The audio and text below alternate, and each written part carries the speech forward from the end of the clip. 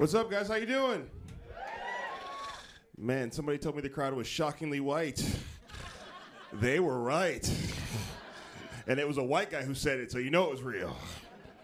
Black people, what you doing over there? They're like, we're with white people. All right, keep it moving. Keep it moving. I always find myself in weird situations. I travel a lot for comedy. I was in New Jersey recently.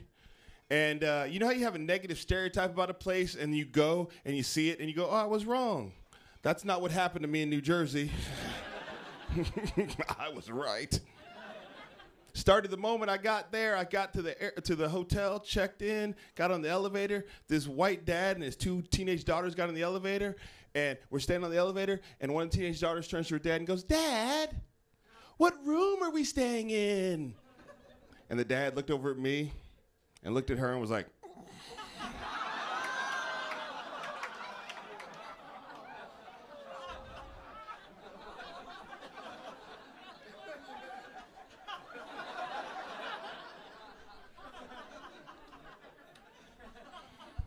but she didn't get it. She's like, Dad, Dad, Dad. You know how young white girls are. Dad, Dad, Dad, what room are we staying in? And he was like, sixth floor. I know the floor, but what room? 640. And I was like, okay, stop, everybody. First of all, young lady, let me explain. Your dad doesn't want to say what room you're staying in front of a strange Negro he doesn't know. So just calm down. You'll be there in a second. Also, don't worry, I cracked the code. I know you're staying in room 640. My show gets over at midnight. I'll see you at 12:30. And I'm bringing all my rowdy Negro friends. Are you ready for some Negroes? We wouldn't do anything. We'd just be like, ah! Man, these Negroes are loud and rowdy. I don't even know what crime he was afraid of. If he knows what room we're staying in, he'll order us room service and we'll eat it or not. I don't know. It's just funny, man. Travel around a lot. I was in Madison, Wisconsin last year. Yes, I think that's the birthplace of white people. I think they must bubble out of the ground at like a spring there. How you doing? How you doing? How you doing? They come out with tuna noodle casserole. How you doing? How you doing? How you doing? Super friendly. It was fun. I had a good time there. I went to this political rally while I was there, and I heard Cornel West speak. You might know who Cornel West is? Yeah. It was great. Thank you, 4 people. I'll keep it going for these 4 people. You'll find this joke very funny. Everybody else, put your head on the tables. No, it was great. I saw him speak. He's a black reverend. He's an incredible black leader. Afterwards, I walked around talking to people. I was all fired up about the thing, and people kept walking up to me and being polite and thanking me for coming, and they kept thanking me for coming. Then finally, one woman got real aggressive. Thank you. Thank you for coming. This is so important. It's like, oh, man, these white people think I'm Cornel West. And I'm not.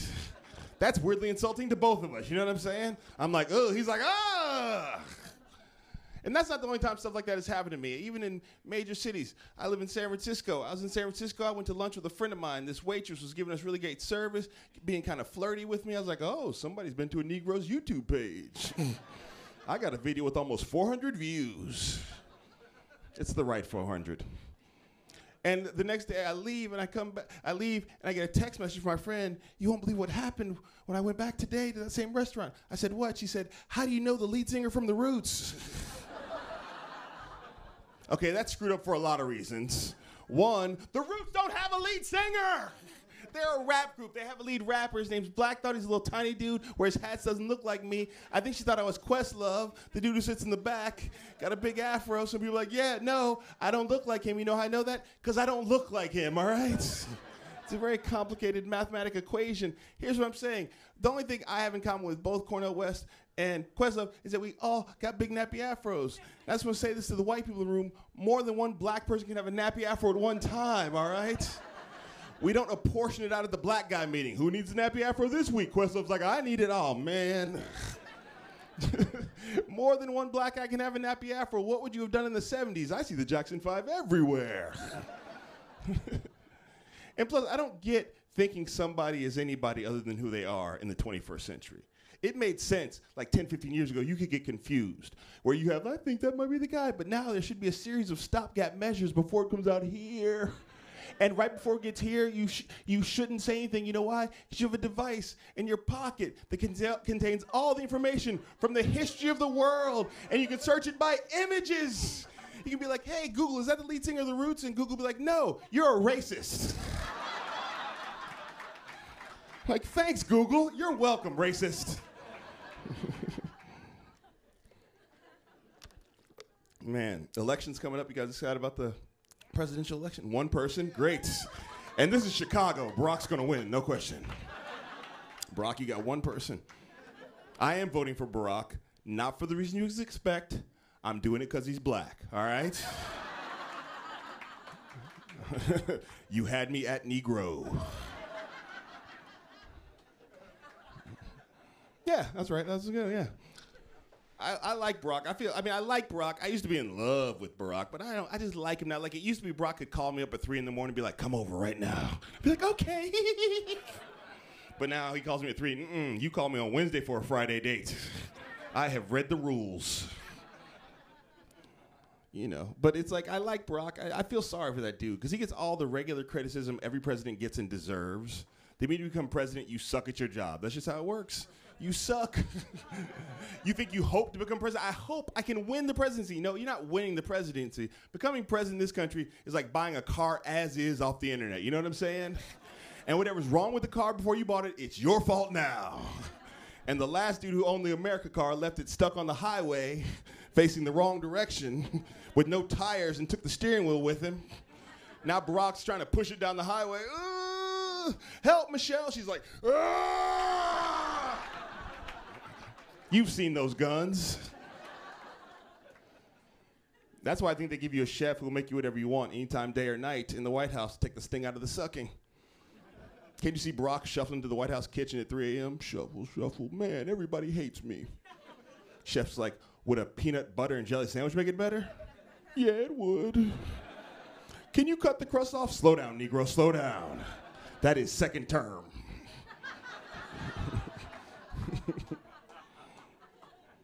So yeah, he sucks. That's just how it is to be the president. But then Barack gets all this other criticism that no other president's ever gotten in the history of the American presidency.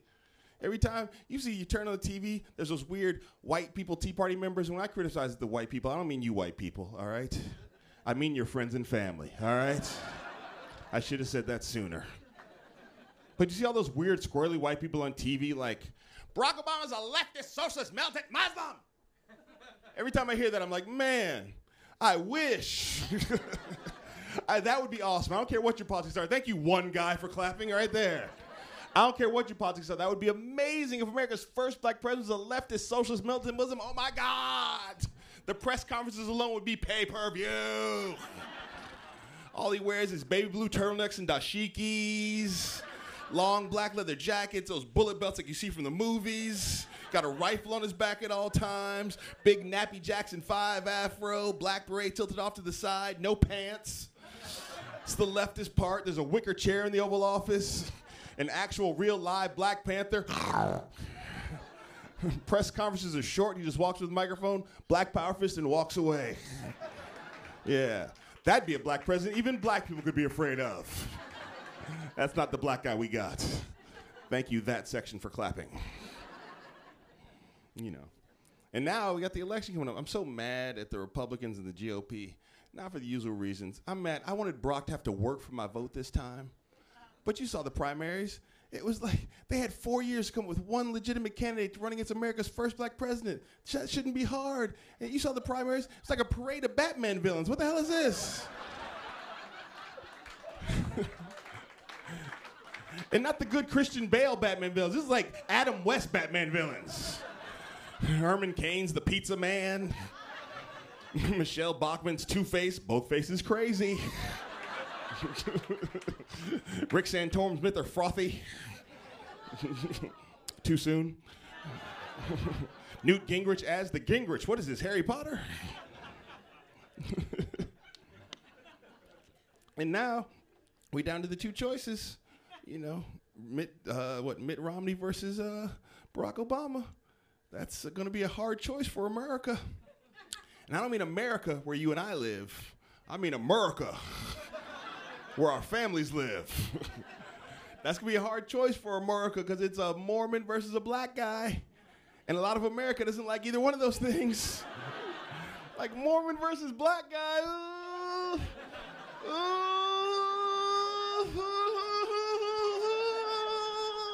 It's like aliens versus predator. What am I gonna do? It's something I hate versus something I don't understand. They're like, okay, talk it through. Okay, black guys are good at singing and dancing. I like to watch them on TV run and throw passes. Mormons wear crazy underwear. They baptize people after they die. And they think Jesus got here in the late 70s. Oh, damn it. I'm going to vote for the black fella. I'm going to vote for the black fella I think is a Muslim over the white guy I know is a Mormon. And that's how Barack's going to win. One person, yay. No. One person, that's who wins. That's who wins that round. Just thinking about all this stuff a lot because, the world changes. Me and my wife, we had a baby recently. Thank you. Thank you. My wife is white. I'm black. So, of course, the baby's an Arab. That's where we got Arabs from, right? Black people and white people having sex in the desert. We all know that. But it's funny, when the baby was born, she came out white, but with my nose. I was really happy to see my nose. I'm like, what's going on here? Oh, there we go. That's the black mark of the black guy. And I wasn't upset that she came out looking white. I was like, cool, when she grows up, she can tell me what white people think about me when I leave the room, It's not good, Dad, it's not good. They have swayed me to their side. I'm getting a nose job. But it's funny, she didn't stay white because, no baby stays the same colors when they're born, even babies born of one-race parents. So now she's getting darker as each day goes by. I'm having fun charting her color progress, using the cover of Michael Jackson CDs in reverse chronological order. Yes, today she's dangerous. It's never going to be off the wall. Why am I caring about that? Ladies and gentlemen, that's my time. Good night, everybody.